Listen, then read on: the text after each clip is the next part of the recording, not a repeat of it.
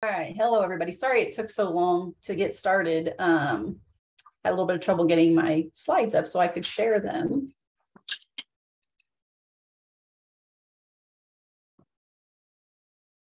All right, so we'll get started. Jamie's leaving the office. I'll wait for her to leave. It's that time when everybody's grabbing their lunch and getting to the next office and so on. So it's a busy time. So, all right, let's look at today. I'm going to introduce myself. I'm not sure. We might have some new people on here. I'm Jill Slavin. I'm the registered nurse here at Valley Professionals. I'm a diabetic educator, a certified diabetic educator. I've been educating since 2015, but got certified in 2018. And so since then have learned a whole lot more. And we used to do the diabetic groups, in person, but because of COVID, we went to virtual. And so we're still working on that. We're not sure which way we're going to go back to, either doing it in person or continue with virtual. So we'll be meeting with marketing to see what the plan is for next year. But we've done a lot this year so far. Last month, we had Dr. Rico with us, which was really cool to have a board certified endocrinologist available to tell us more about the different medications. And we learned a lot that time. And then we got October coming up, where we're going to talk more about going back to the store with some new recipes that hopefully are affordable. I say hopefully because things have changed with cost of food, but we're going to work on making sure they're affordable and healthy for you. And then November, we're going to talk about surviving the holidays. And then, of course, Christmas. I think the plan was we're going to talk more about Bright Spots and Landmines, which is an actual book by Adam Brown. And, we're going to talk more about what he says in there about managing diabetes. So we'll end the year with that. And then we look forward to a new year. So this time, though, we're going to talk about supplements. And my question to you, and to encourage you to start using or participating more, if you would, and I tried to set it up so I could do something to where I could do a quiz and we could see the results online, and I couldn't get it all to work. So I have to do it the old-fashioned way, where if you would just send in a message to us right now, everybody participate by putting in yes or no. Do you believe supplements are safe and effective? And just a yes or no answer to that, really. Or if you want to add anything else with your experience, please do that. I'll give everybody a few minutes to respond to that question. But just as a review, as you're thinking about that, I would have liked to have reviewed all the different supplements and different formulas and things that are out there that people say help with diabetes, but there just wasn't enough time. This is a list of a few that were on some of the research that I looked at. But again, this is just a small portion, I think, of what's actually out there. So I would have liked to have reviewed a lot more, but I just didn't have the time, and we're not going to have the time either today to go over everything. So I pulled out, I think, 8 different supplements. And just as a reminder, especially as we're getting taught, before we get started, we're talking about supplements because I don't feel real strong in that area as far as knowledgeable, I guess. The resources that I used, I added to the slides, and I tried to put them on the individual slides. I'm sure they're not all written correctly in the APA citation format. I apologize for that. I gave enough information, hopefully, so that if you want to look it up and do some more research on your own, that resource can be found on the resource page. I'm going to say this a lot during the presentation. I would suggest that you always talk to your healthcare provider to determine which supplements are safe for you. I just think that as we go through this, I think that you're going to find that, some are considered maybe kind of safe, possibly safe, and others are going to say, please avoid, and maybe you've been taking them. So we're going to talk about doses that are usually recommended, some of the negative side effects that can happen. And we're going to actually use some critical thinking skills to look at supplements. I really want us to start being more critical thinkers, I guess, about it, so that individually that you would all be able to do this on your own at some point. At the very end of the slide, and I think Haley will add it also as a handout at some point in the presentation you'll be able to get to, there's a resource that kind of puts all of the different, not all, but most of the supplements that are out there. It puts them on one page, and it gives you an indication and color of how safe they are and how much, like the Cleveland Clinic would suggest that you take certain supplements. And we're going to look at that at the end also, but that will also be attached at some point so that you can actually look at that yourself and have that as a resource. So just looking at what some people think about supplements, a lot of people, someone saying yes for fiber and good gut health. Yes, but as long as they're approved and don't interact with other medications. Yes and no. I think that supplements have a lot of pros and cons. It should be discussion with your provider. Yeah, Dr. Gundry, supplements have been improved the health of one of the participants. And one person says depends, too many variables. So yes and no. So I'm kind of glad to hear what all you guys said, because I was a little concerned that you might all be kind of frustrated at the very end of this when it gets to the point where we're like, well, we need to do more research is what they usually end up saying at the end of the presentation or at the end of the research. Anytime you've read research at the end, it always says, and more research is needed. And I think that's what we're going to kind of find at the end of this presentation also, but hopefully some information along the way. So I think I'd really like for us to kind of try to do our own research and become more knowledgeable and critical thinkers when it comes to supplements. So let's look at this first. So I started thinking, well, what's critical thinking? And these in the box are kind of my thoughts, but then I looked up some definitions. So critical thinking is always, to me, a healthy questioning of any information. It's looking at research by comparing multiple resources, maybe from those who have degrees or are experienced or specialists in the area, or even just people who related to the people who know something about the topic from experience. And then consider how is the information right for you personally is another way of thinking critically. So then I looked at specific definitions, and one of them was reason, consideration to evidence, context, methods, and criteria. So I like that one, like reasoned consideration. We're not just going to choose something because, our friend said so, or a commercial said it was good for me. You're going to use some reasoning and you're going to look at these things critically. So let's dive in as we look at each. I only got to choose 8 of the supplements, but let's look at these and think critically along the way. So cinnamon, specifically cassia cinnamon, and I put the pronunciation because I'm like, how do you spell that? I was pronouncing it wrong, so I looked it up for the phonetic pronunciation. There is cassia cinnamon specifically, is sold in stores, or the cinnamon that's sold in stores may contain multiple types of cinnamon, but the different types of cinnamon that are in other stores or other countries. In the United States, most of our cinnamon is cassia cinnamon. So that's something you might want to look at as you're purchasing cinnamon as a spice to put on your apple cobbler or your oatmeal in the morning.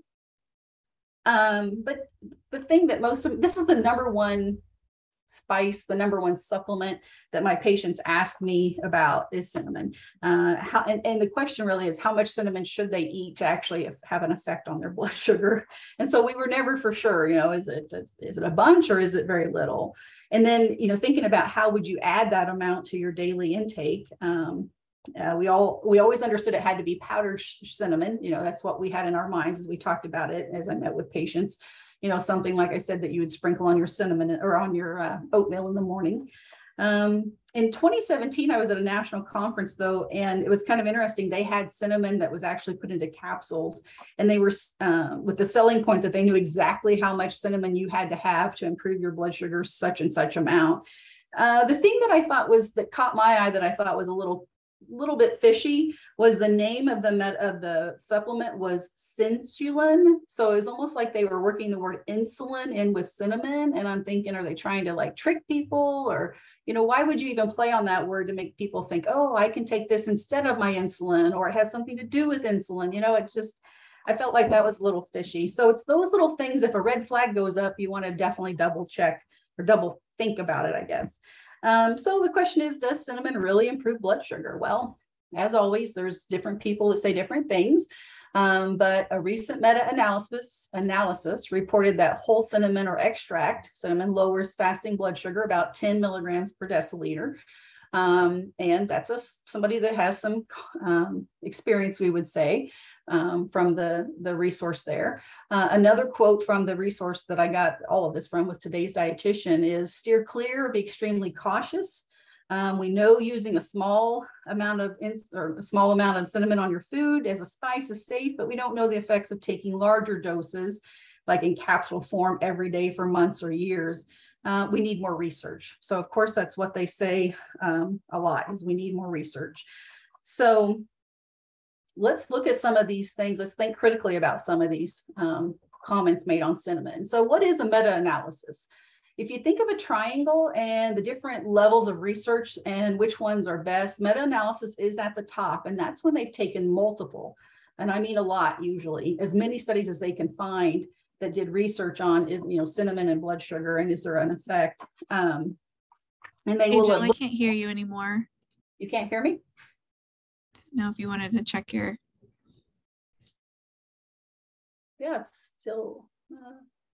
There you are. Okay, can you hear me now? Yes, Okay. Yep, you're good. Okay.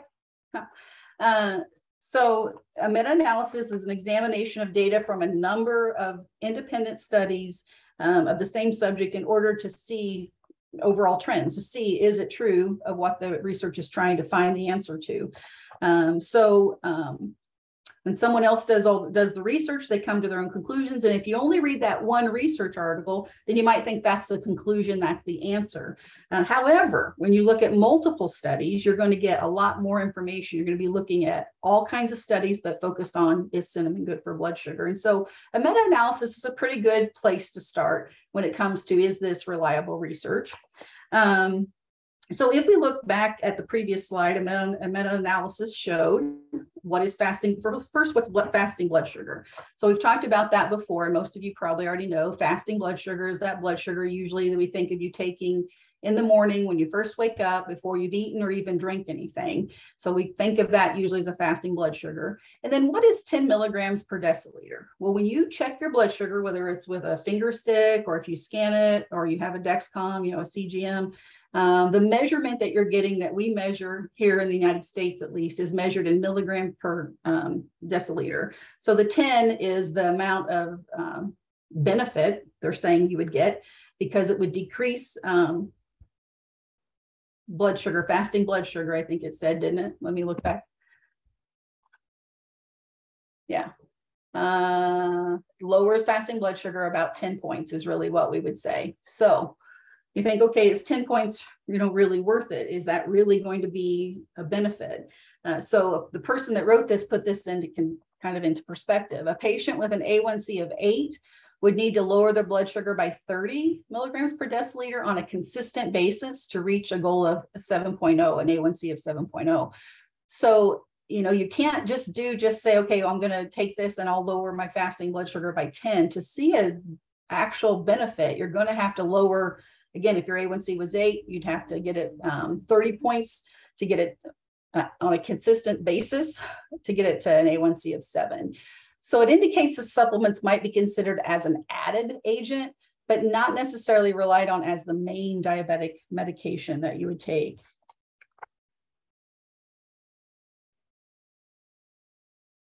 All right, so how does cinnamon work?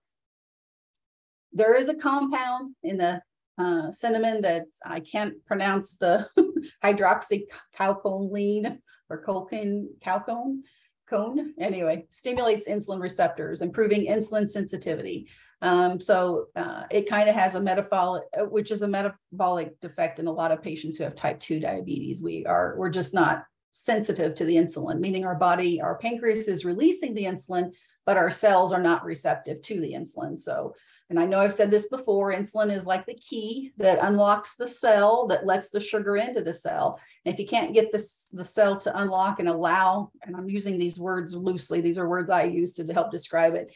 You can't get that cell to open up to the insulin so that the sugar get in, then the sugar stays in the blood and you have high blood sugar. So cinnamon supposedly helps improve this sensitivity. It makes your cells more sensitive to insulin so that they listen to the insulin and they open up. Recommended dose of cinnamon this is again from another resource at the bottom that they offered a suggestion. It was 500 milligrams taken twice a day. And I thought this was interesting, that relates to 3 to 6 grams of powdered cinnamon, about 3/4 to 1.2 teaspoons. And I'm like, that's doable actually, to just get the whole form, get it through by sprinkling it on food. There are some side effects of cinnamon. it can worsen the coumarin that's found in cinnamon may worsen liver damage. So you want to be careful if you have any liver concern, any problems with your liver, any chronic liver disease, make sure that you don't overdo the cinnamon or take the supplement. And then also, again, taking more of it can cause contact dermatitis, or some kind of an outward reaction can happen if you take too much of the cinnamon. So again, I think we're always left with, is it a good idea? Is it not a good idea? Well, if it's not strong enough to really make a huge change in your blood sugar, I started thinking, when might cinnamon a supplement be something to consider? And if you think about it before you're actually diagnosed with diabetes, or if your A1C isn't, very high, maybe it wouldn't hurt. And I think, like they said all along, and all the things I read, it's always best to try and get it through the food that you eat by adding it as a spice instead of taking it in a capsule form or concentrated. So there is a benefit to some extent.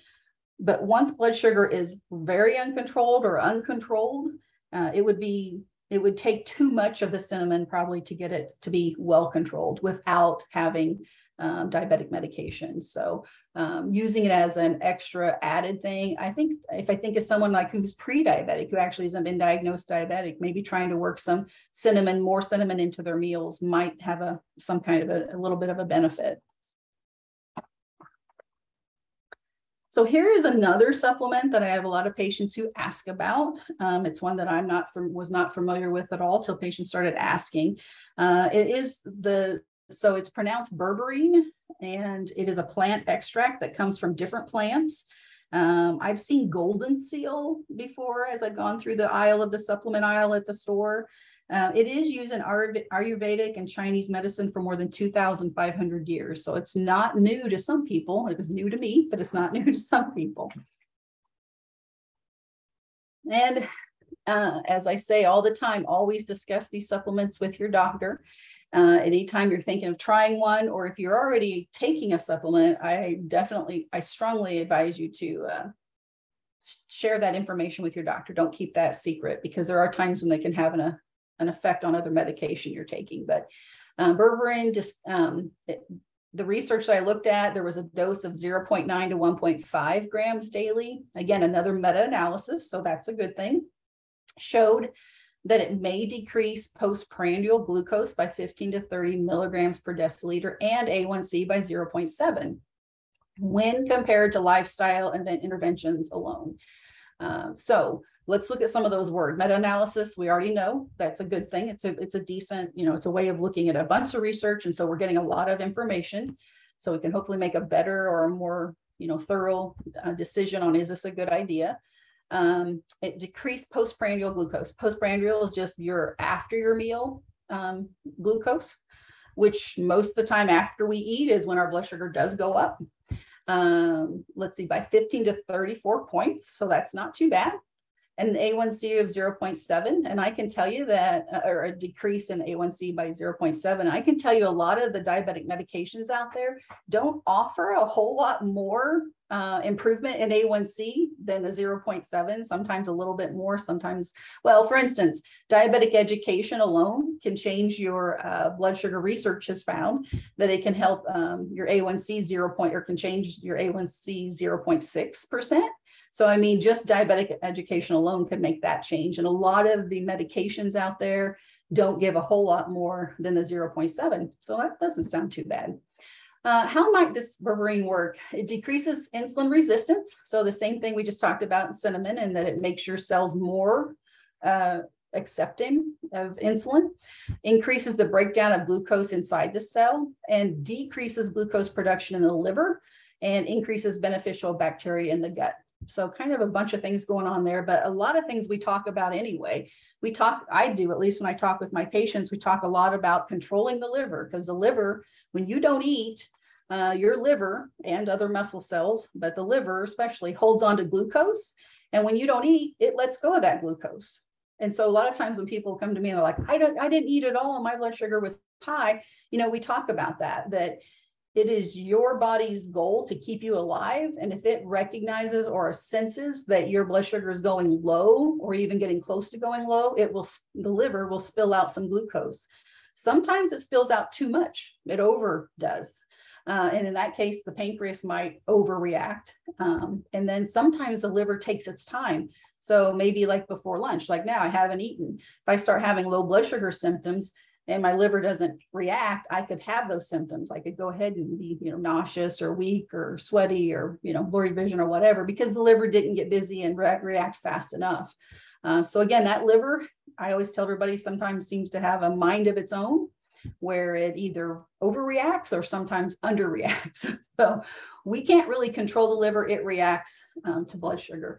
And so that's when it's going low, it decides what it wants to do. So, but that's interesting that berberine can help kind of pay attention. It can make the liver kind of control itself, decreases its ability to spill out that blood sugar. All right. So again, as always, I'm always going to say this throughout the whole presentation, discuss with your doctor anytime you want to start berberine or any supplement. So how might it work? From what the research shows, they think that it activates a metabolism regulating enzyme that normalizes lipids or fats that you have in your blood, normalizes glucose, and normalizes energy imbalances. They were unsure about a recommended dose. The study that I looked at and put in here was they gave 0.9 to 1.5 grams daily. Other sources, though, had 500 milligrams 3 times a day. I think it's a good question to ask your doctor if you're taking this, to just verify with them what they think would be a good dose. Potential side effects. It changes the way other medications that you take might work, especially they mentioned antibiotics and blood pressure medications. There's a risk of bleeding. It has an antiplatelet effect, and it's dangerous for pregnancy. So if you're pregnant or thinking of becoming pregnant, definitely stop berberine. And it's dangerous if you're on blood thinners, even aspirin, they said. So a lot of people I know take their daily aspirin to help thin blood, and whether the doctors suggested it or if someone just does the small dose, low dose aspirin. But even aspirin being a blood thinner, this can be an additive effect where it even thins the blood even more. And I put at the bottom all the different bottles, and there were many more bottles of berberine. And you can see all the different doses, 500 milligrams, some of them have 1,200, 4,700 milligrams. I'm like, what?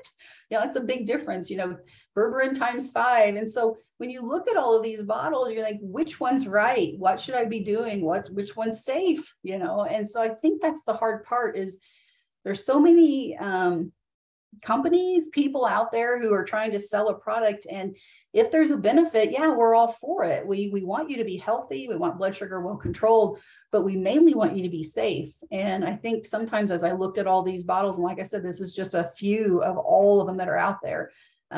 It's to me very confusing as to which one is the right choice. So looking at berberine critically, there was a meta-analysis. Check, not a bad thing. That's a good thing. Postprandial, check. It supposedly reduced blood sugar quite a bit postprandial, after your meal. That's when we want medication to work, because that's usually when our blood sugar goes up after we eat. So that's another check. It decreased A1C 0.7. That may not sound like a lot to you, but it actually is to me, compared to a lot of diabetic medications out there. And what they say that A1C will drop if you take their medication. So I thought that was a good thing too. But the thing that caught my eye was they did this study compared to lifestyle changes alone, not to other diabetic medications or even other supplements. So I think that's a thing too. It's like, what are they comparing taking this supplement to? And how did it show so much more than what just lifestyle changes did?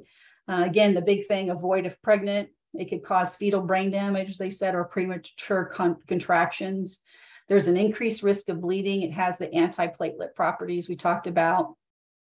And it can affect other medications that you take, whether it gets in the way of those medications being metabolized correctly or being metabolized at all, whether they don't hang out in your system long enough to do their job, or this berberine causes them to not metabolize right. So they hang out longer in your system and they can build up. That's what we went through, or I'll find in other supplements also is what they say. It definitely can affect the metabolism of other medications, which can, depending on how serious and needed that medication is, it can lead to some pretty serious complications. Okay, all right. So we've been through 2 of them supplements so far. We still don't have any definite answer that yes, this is a good thing or not a good thing to take. So we're going to just keep plugging along. I think we'll find that with each one of these, it's still up in the air. But chromium is one that I have a lot of people ask about also. Probably second in line is chromium. First is cinnamon. It's a trace element. There's a debate evidently, or has been a debate going on. Is it essential or not essential? But it is a trace element in your body. It helps break down fats, proteins and carbohydrates, and it stimulates fatty acids and cholesterol synthesis, which are very important for the brain and other body functions. Chromium levels can be checked, so that's a good thing. Cinnamon, I don't believe we have a lab to check how much cinnamon you have in your body. Same thing with berberine. I don't believe there's a lab for that. If there is and someone knows, please let me know. I know there are ways sometimes by chelating in different ways that you can actually get certain things out and maybe measure for them. So if you do, please put a message in and let us know. But chromium levels can be checked with blood. They do it, they check your regular, CMP and A1C and all the labs they do. They can add chromium check. They can also check it in urine, sweat, and even your hair. So there's a way of checking your level of chromium to see if you have enough or if you have too much. So to me, that also makes me feel a little better. So we have a little objective level there going on. I think I skipped ahead. So thinking critically about chromium, there are 30 years of study. So that's a long time to be studying something. It suggests it may help control blood sugar by increasing insulin sensitivity, which is what we've been talking about, making those cells more sensitive to insulin, and lowering glucose up to 0.6 and fasting blood sugar up to, that probably is A1C, sorry, A1C up to 0.6%, and then fasting blood sugar up to 18. However, what they found is if you don't have a deficiency, studies are showing that there really is little benefit. In one study, they gave 400 micrograms daily for 6 months, but it did not improve blood sugar control in 400 people with type 2 diabetes. However, there are studies in China and India that have found there's improvement, but most of that improvement and benefit was found in people who have poor nutrition. I don't know. Maybe here in the United States, we have poor nutrition. I think that's something, again, you'd have to ask yourself, think critically, are you eating healthy?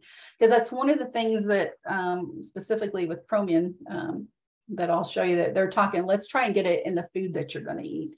So what they found, what some research has found is a low dose won't harm, but a high dose could. If you're taking a multivitamin already and eating a healthy diet of whole grains, I put broccoli and other vegetables, but green leafy vegetables, you can really get all the chromium that you really need. Too much chromium, high levels can damage kidneys and liver and cause mood disturbances. It can also interfere with the medications such as the antacids that you might take, and some of those are called H2 blockers, protein pump inhibitors. I'm thinking of things like Nexium, omeprazole, different ones like that. It can also get in the way of beta blockers, which are blood pressure medicines, corticosteroids, and non-steroidal anti-inflammatory drugs such as ibuprofen. So again, maybe a little bit of help, but they're really focusing on the things that I read about where let's try to get this through the food that you're going to eat and not take necessarily a supplement for it. And if that's the case, they're saying it's possibly safe. The amount you might take as a dose, 200 to 1,000 micrograms. Again, notice the micrograms, different than milligrams in some measurements. Caution if you have kidney or liver issues or disease of any sort, and really try to get it from the foods that you eat. This picture is just some of the foods that chromium would be in. So one thing I was talking to one of the care coordinators about last week was every time we talk to a patient, every time we talk about anything and go, we can go on and on about medication and supplements and whatever, it really gets back to your diet. And so we talk a lot about the MyPlate, and I'm looking at that picture and I'm seeing the MyPlate. I might be missing, a specific piece of meat to hit the protein area, but you can get protein through some of the vegetables there and the nuts. So really, if you're thinking about we start looking at the MyPlate and using that and actually trying to focus on getting a healthy diet, we actually might have less worries about taking supplements. But there at least is a way of checking your chromium level. And so to me, that even makes me feel a little safer, and that there's an objective method. So first, get a chromium level before you even start taking it. Have your doctor check your chromium levels. And then if you're low, then work with your doctor to consider what a dose would be. Or then look at your diet and see when you can actually add more foods that have chromium in them. Fenugreek is a supplement that I heard about a long time ago from a friend who was taking it. And again, something I did not have a lot of experience in, but she felt very confident taking it. It is an ancient medicinal herb. I thought it was kind of interesting that it smells and tastes like maple syrup. That's a good thing, I think. There are several small studies that suggest it may help reduce blood sugar. So let's see what else we can find about fenugreek. What they found is it may decrease fasting and postprandial by 15 to 23 respectively. So that's pretty good. Fasting by 15 and after meals by around 23. It can decrease A1C by 1.16%. And again, that's a meta-analysis, but only of 10 studies. So they took 10 studies, they compared them, looked at them to see what overall they all found. However, there was no uniform dose in all 10 studies. So that to me is a red flag. To me, that makes it a little harder to say, okay, well, then this is definitely something that can be relied on. If everyone was a little bit different dose, we're still up in the air of like, what is the safe dose?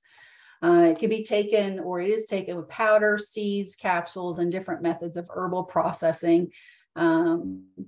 Possibly safe when only used up to 6 months is one of the things they said. And I thought, okay, then what's a person do after 6 months? I mean, you're looking for an answer to help your blood sugar be better controlled, not just for 6 months, but forever, for your whole life. So taking it only for 6 months might have worked for the study, but it doesn't work for everybody out in the real world. And then another thing that I think a lot of times they always put is avoid if you're pregnant, because they just don't know for sure the safety. So how might fenugreek work? It is rich in fiber and compounds called saponins.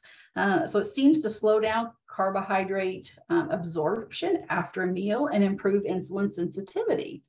This sounds, and all of them actually sound a lot like some of the medications that we have out there that are prescribed from how they work. The recommended dose that's available as a tea and in capsule form, and typically is 5 to 100 grams per day.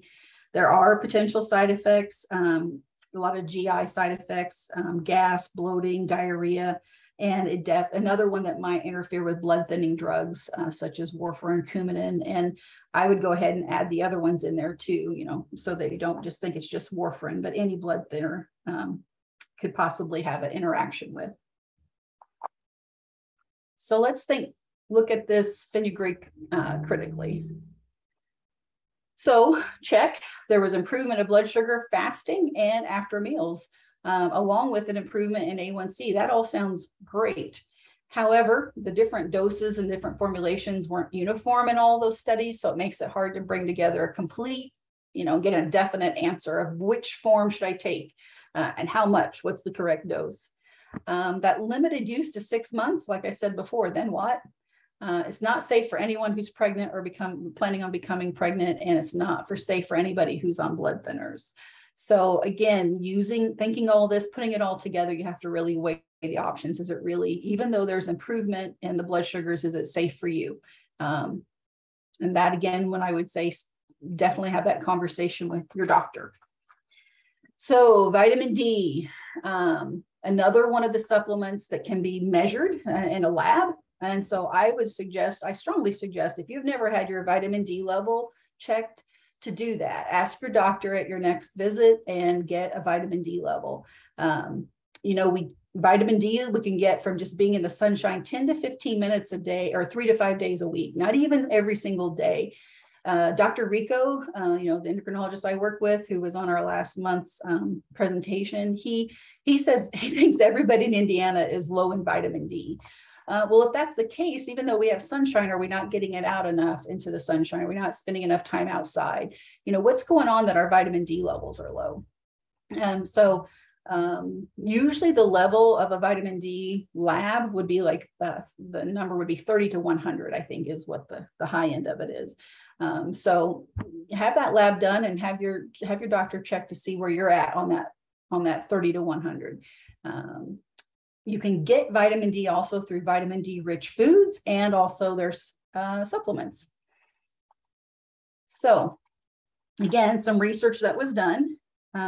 Healthy people who took 500 international units of vitamin D or more of vitamin D were 13% less likely to develop type 2 diabetes than those getting less than 200 international units.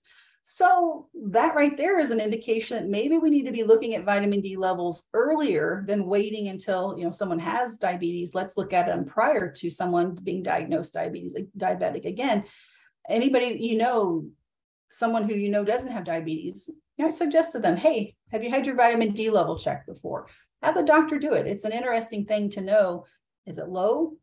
And the thing is, once you take a supplement, since there's a lab, you can redo the lab and see if it's improved.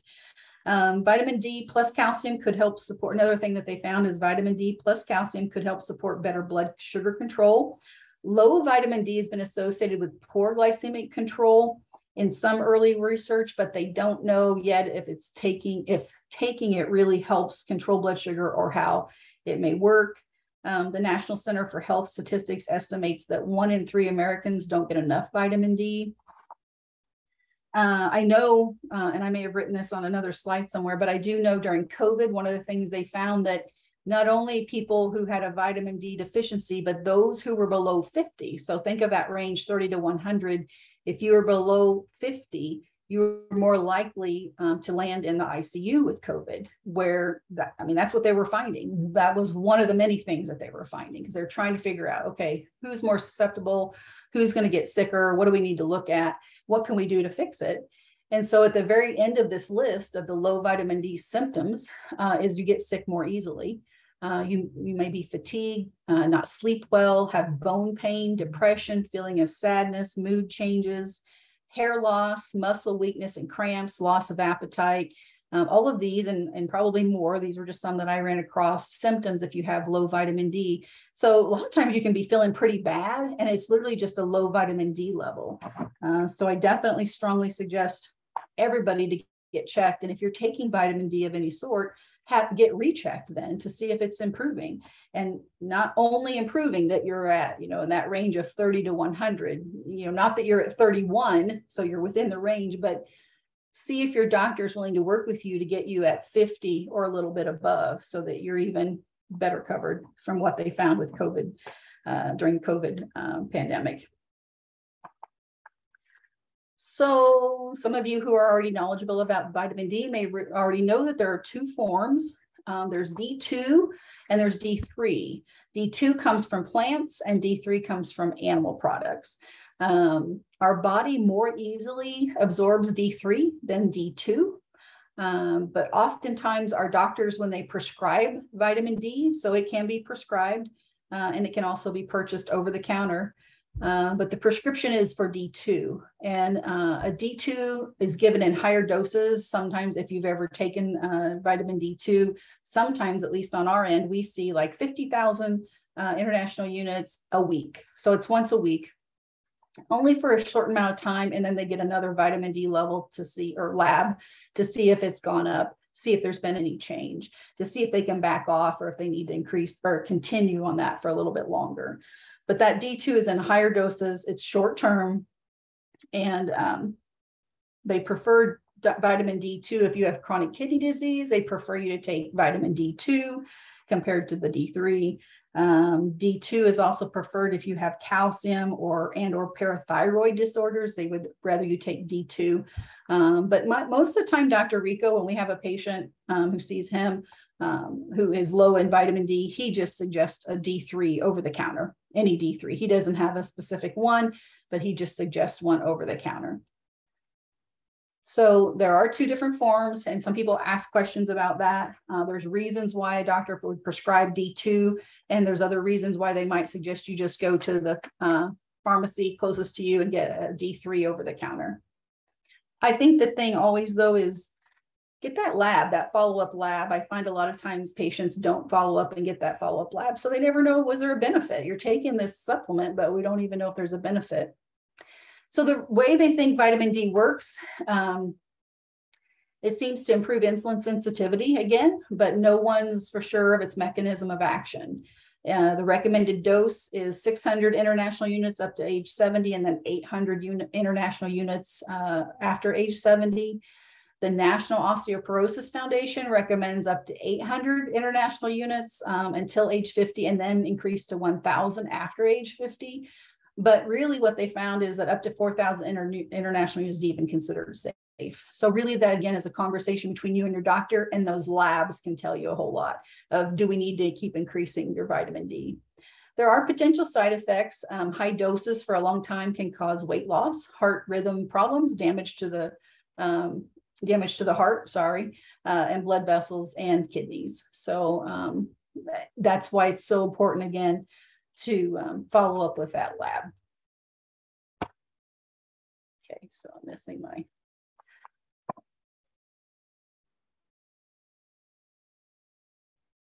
All right, I think I missed I missed a slide.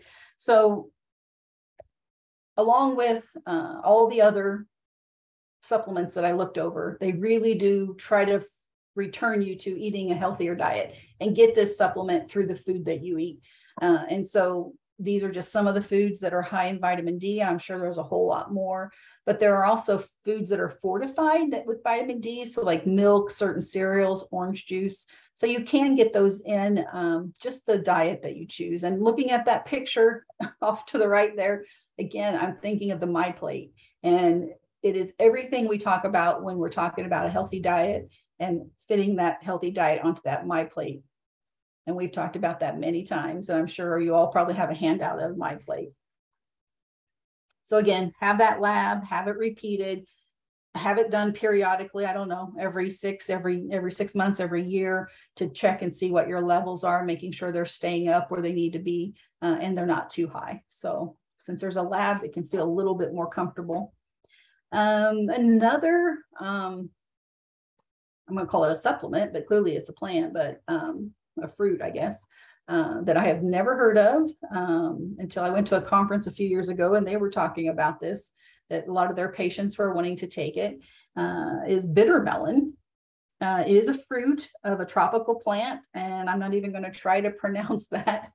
It is in the cucumber family, and you can have told that by the looks of it. It looks a lot like a cucumber, but it's called bitter melon. And it's widely used in Africa, Asia, India, and South America. It's sold there in different forms, and it's juice. There's of course dry. There's concentrated. So it's sold in all kinds of different forms, they said, but it helps maintain healthy blood sugar levels. The National Institute of Health and the National Center for Complementary and Alternative Medicine said there's limited research supporting the claim that it can help maintain healthy blood sugars. So there's conflicting research. There was a meta-analysis that showed 1 to 6 grams daily for 4 to 12 weeks did not make improvement in A1C or blood sugar compared to a placebo. But there was also a compound within the bitter melon called K16 that did show some benefit. So what their conclusion was, we need more research. Again, they say that a lot. Sometimes I'm glad when they say that. We need more research. I think that's great because they're always like, keep questioning, keep looking for a better answer. But then it's frustrating because you're wanting an answer and they'll say, we need to do more research or more research is needed. So anyway, the bitter melon in and of itself, maybe not the answer, but possibly a compound within the bitter melon might be an answer. But again, there are people in these other countries they're drinking it as a juice. They're adding it. Oh, they cook with it. They use it in meals and in their recipes. And then of course it's sold in capsule form also.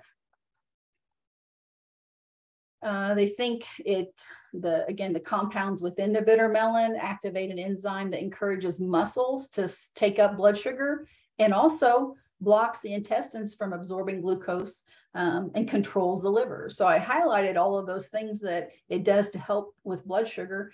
And again, they remind me a lot of medications like metformin that helps, make your blood sugar or controls the liver to some extent. And it makes all of your cells more receptive to insulin.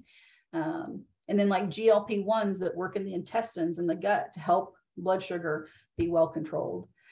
Recommended dose used as a vegetable. I'm sorry, it's not a vegetable, it's a fruit. A juice, tea, or taken in capsule. That was a question though that some of them had. Is it a vegetable or a fruit? I found that it was a fruit. If you guys know something different, let me know. Typically the dose is 50 to 100 milliliters or 3 to 6 tablespoons per day. Potential side effects may cause GI distress and allergic reactions in people allergic to melons. That makes sense.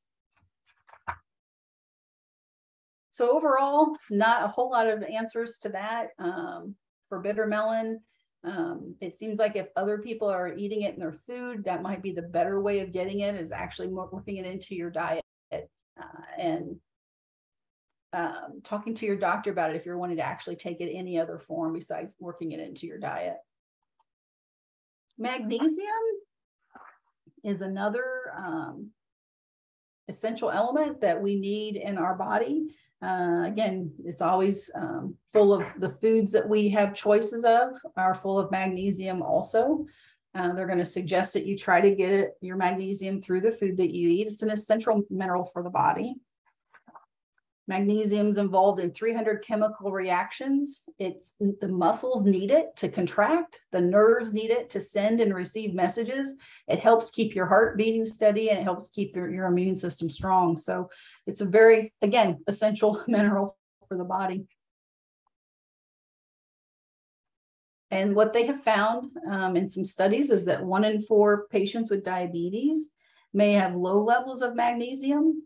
The National Institute of Health Office of Dietary Supplements found that diabetes may increase magnesium requirements for 2 reasons: poorly controlled blood sugar and use of blood pressure lowering diuretic medications. So those 2 things, of course, with someone who has diabetes may actually mean that you need some magnesium. In one study, people with type 2 diabetes and low magnesium levels who took oral magnesium chloride daily for 16 weeks saw improvements in their A1Cs, but in other research, no benefit was found. I think a red flag here to me was all it said was they saw improvement in their A1C, but they didn't give me any specifics. I like the specifics. I don't know if you're the kind of person like any improvement's good, I'll take it. Then maybe that wasn't a red flag, but for me, it's a red flag. And then also the other red flag is that this is only one study. It was not a meta-analysis. And then it also says in other research, no benefit was found. So how magnesium may work, it plays a role in the transport of glucose into the cells, so it may improve insulin sensitivity. They have recommended doses there for men and women, depending on your age. They also said that a multivitamin plus several whole grains and green leafy vegetables may supply all the magnesium that you actually need. So if you're taking a multivitamin, plus you're really trying to eat a healthy meal 3 times a day, you're probably getting all the magnesium that you need. There are some side effects of high dosing. You can have diarrhea, cramping, muscle weakness, breathing problems, and a low heart rate. As always, they suggest that it's best to try and get it from your diet. These are a few of the magnesium-rich foods. And if you look at this, it's not a whole lot of food to get some magnesium. So if you're taking a multivitamin that has magnesium in it, and you eat 1 ounce, which is very little, of dry roasted almonds, or a half a cup of cooked spinach, or some kidney beans in your chili that you're going to make probably soon as the weather's changed and cooling off, or you eat bran flakes for breakfast or whatever as a snack, you're going to get some magnesium. So think about trying to, again, work on that healthy diet. And if you're taking your regular old vitamin, it's probably got magnesium in it, plus some of this can actually get the amount that you need. And then another thing I didn't put here, I believe, is that we can measure magnesium also. We can get a measurement of that also, so that we know if you have enough, need more, and so on. So whether it's a lab or, like I said, the chelating, that my doctor talks a lot about chelating. So there are ways of measuring that and checking it. So again, that makes me feel kind of safe. Anytime we can do a lab, or we can do some kind of objective measurement to see, am I got too much? Do I not have enough? What do I need to do as far as increase a supplement or quit taking one? That's always beneficial, because many of these supplements are reported to work by making muscles take up sugar to control the liver. And because, like I said earlier, the liver can release too much blood sugar, and then blood sugar can be high. So like I said earlier, this sounds a lot like the diabetic medications that are prescribed. That to me makes me start questioning both ways. Like, why don't we just take diabetic medications instead of doing a supplement? But then it also makes me question, wait a minute, the supplements probably, or some of these supplements, fruits, spices and all this, came before the medication. So did the pharmaceutical manufacturers realize, oh, these supplements do this, let's make a drug off of it? And I'm sure, because that's what we know happens a lot. And then of course at that time, then are they saying then the supplements aren't safe, or are they safe? Again, to me, it's frustrating because we've gone through the presentation and still not sure, can we really say that they're safe or not safe? But this is just a list of a few that the FDA has sent warning letters to the companies, because they did identify them as illegally selling dietary supplements and products. So, to me, it's just things like this that really are red flags. I don't know if any of these sound familiar to you. The name of the company, sorry, I didn't put that at the top, but the name of the company is off to the left, and then to the right is the name of the supplement or diabetic support medication that they were suggesting you take. So I just put that on there as a reference, and just mainly to keep your eyes open and your mind open. I think the one thing that they all agreed on was we need more research. So again, like I said earlier, that can be frustrating, but it's also encouraging that we are continuing to ask questions. And that is the best thing, is always asking questions and looking for the most information you can get. Words like that were used a lot, it seemed like in the articles I read, were possibly, maybe, likely. I'm like, this is getting frustrating, because again, no definite answer.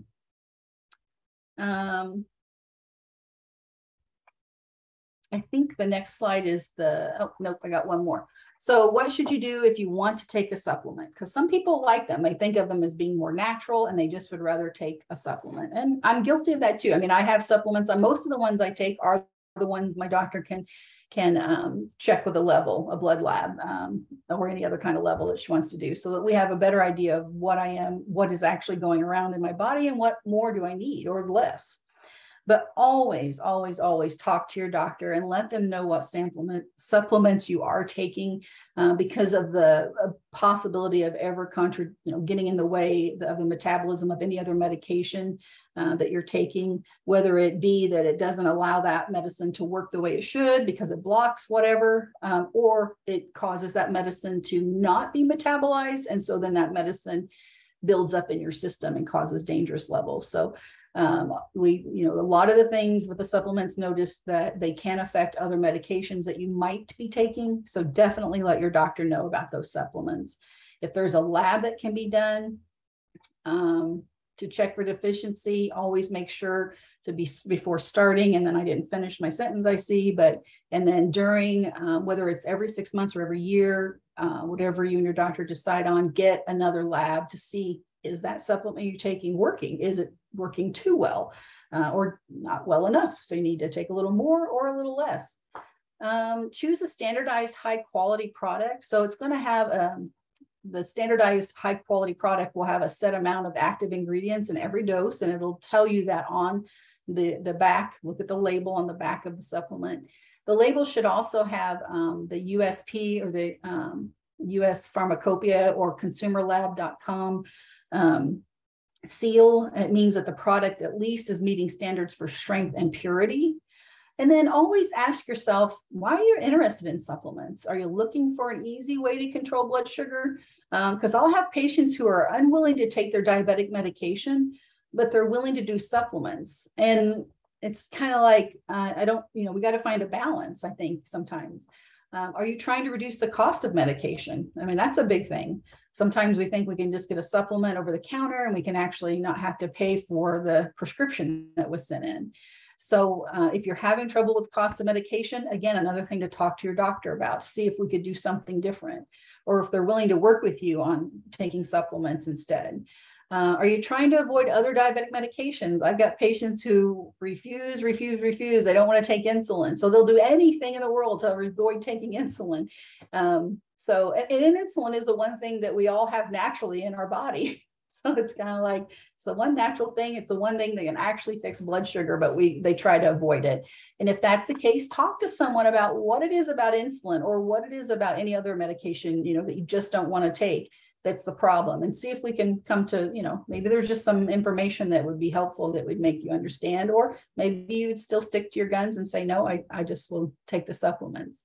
Or are you being swayed? Are you interested in supplements because you're being swayed by the latest commercial or website or YouTube video or, whatever it says on Facebook? So to me, those are the big red flags, because that those companies are trying to get your business. They're more interested in your business, of getting you to buy their product than they are in your safety. So always question those for sure.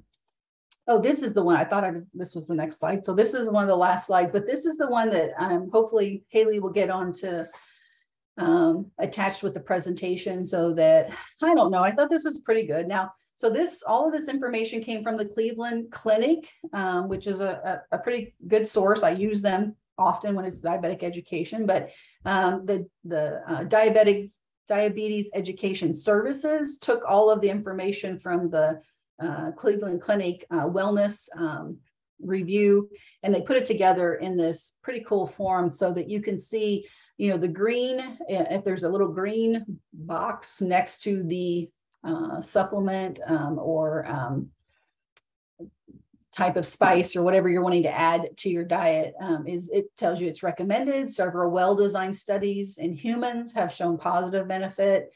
Their team, again, that's Cleveland Clinic team, who reviewed all of these, are confident about its therapeutic potential. The orange, recommended but with caution. Preliminary studies suggest some benefit. Future trials are needed before we can make a stronger recommendation. The ones with the blue next to them, not recommended evidence. Not recommended evidence. Our team does not recommend this product because clinical trials to date suggest little to no benefit. And then the red, not recommended, high risk. Our team recommends against these products because clinical trials suggest substantial risk greater than the benefit. And I look down there. Okay, so the far left side is for cholesterol, and then the middle is for diabetes.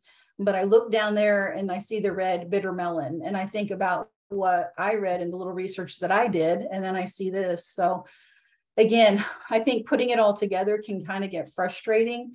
I wish that we could have went through all of these, plus I'm sure there's more. These are just a few. And I wish we could have went through more, but the time constraints, there's just so much. I think if you think about it, I think the best and safest thing to do is take a list like this, take your supplements that you're taking, I would circle them. That's what I actually did on my sheet that I was going to use. I circled chromium, and it's in the orange, so recommended with caution. I circled cinnamon, recommended with caution. I circled bitter melon, avoid, it's in the red. Over on the cholesterol, the vitamin D there, it's at least for cholesterol, it says recommended with caution. So magnesium in the blue, not necessarily recommended. So take a source like this, take some knowledge that you already have, and talk to your healthcare provider, whether it's a doctor, you're a nurse practitioner. That is the first best step, and get a lab if possible, and have them look over all of your medication list and discuss which one of the supplements, that you want to start. One of the things they suggested is you start with one. Like, you don't want to start with like 2 or 6 or whatever supplements, because we won't know which one, maybe if it's affecting something, we won't know which one. So start with one, and add that, and give it some time, months, to see how it's doing. But again, always talking to your doctor to determine where to start and what to do. So looks like there might be a question or two. So it looks like Haley already put the supplement safety that we just went over. So that's up there for you as a reference, if that's something you'd like to look into. So Janice saying that vitamin D supplements, as well as others, absorb differently depending on how your gut health is. That's true. So many supplements on the market often need to have a specialty pharmacy identifying option and brand. That's true. So yeah, for sure. Medical doctors and most pharmacists are not extensively trained, and I will agree on that. So take your knowledge. The reason I even say talk to your healthcare provider is because I'm hoping that they'll be willing to work with you on starting a supplement if that's something you're interested in. I may be thinking that because that's what my nurse practitioner does. I go to a nurse practitioner that's not part of Valley Professionals, but I have gone to her for like 20 years. So I continue to go to her, and she's very knowledgeable on many of the supplements. Some that she suggests I don't take. And some that she does suggest that have labs with them, then I take, and we clearly monitor the labs.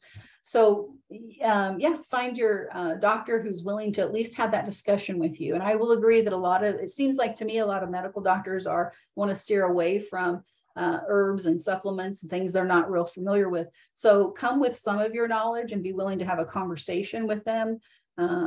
And realize that they are too looking out for your safety while you're working on your end of being healthy and staying safe also. I think the first place to start is simply look at your diet also, because that's one of the main things they all went back to in all this research is try to get these supplements through the food that you eat. Start looking at your diet. Make sure you're getting all of those foods, those green leafy vegetables, the good proteins. We've talked about them over and over. Using the MyPlate is a first place to start even. And then, like I said, if you're going to add these in, or if you already are, talk to your doctor and you see if there's a lab available so that we can check and see what your levels are. If you're going to start something, talk to them and only do one at a time so that you can keep an eye on symptoms and any contraindications that might occur. So. All right, guys. Well, I hope that it wasn't more frustrating because, again, I feel like we haven't found any definitive answer. And that's what I'm always looking for. I think that's a good thing to not always get a definitive answer. It causes you to keep questioning and keep researching. At the other time, sometimes it can be frustrating because sometimes you just want that answer. So I hope it wasn't too frustrating and overwhelming, but just some basic information on supplement safety when you have diabetes, and does it really help blood sugar as you take these supplements, is what I was hoping to cover today. And it was a very small amount compared to all the supplements that are out there. So, hey, Jill, right. Looks like we have a question in the chat.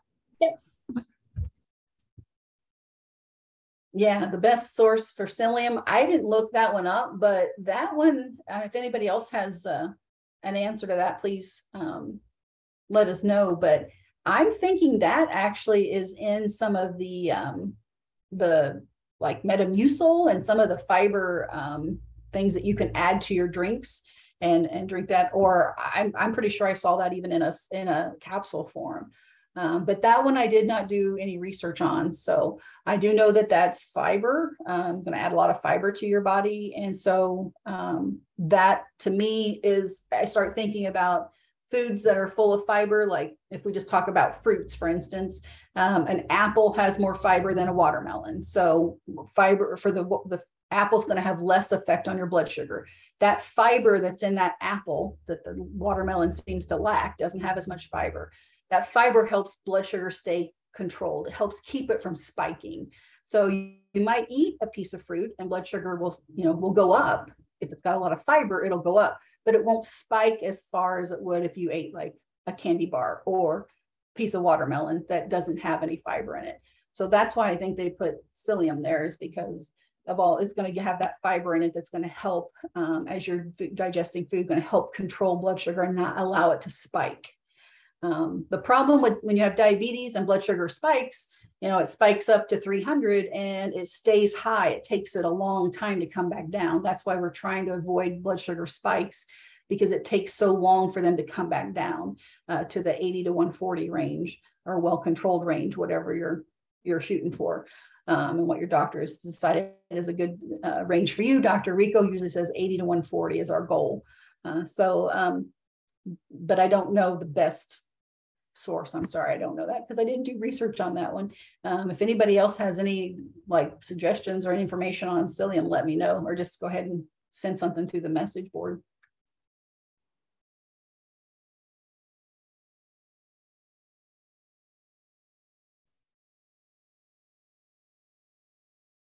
All right, so in October, I think we're actually going to be meeting on the 31st, I think is the actual date. And like I said, in October, the 31st, the presentation is going to be again about going to the store and creating some menus, some recipes that are hopefully affordable and are definitely going to be healthy for you and easy to make. I'm all about ease and affordability. And with the holidays coming around, I'm going to be focusing more on pumpkin recipes and things that kind of lean themselves towards the fall soups that we start looking for in the winter months, some warm food. So if you're able to come back on the 31st, we will have those recipes and kind of go over them, looking at carbohydrates and looking at how they fit into the My Plate. Are they healthy choices, and how they can actually hopefully fill that spot of making a healthy choice over the times with the holidays coming, where it's going to be, pumpkin pie is going to be calling our name, but hopefully I have a pumpkin recipe that's hopefully a little bit healthier maybe. So, all right, well, there's no comments. I'm sorry we didn't have a definite answer for anything, but I'm sorry we didn't have a definite answer for the question about psyllium, but maybe we can see what we can get for you for the next time. And if you have a chance, do your research and share it with us next time. I really would appreciate that. All right. Oh, wait, there is a chat.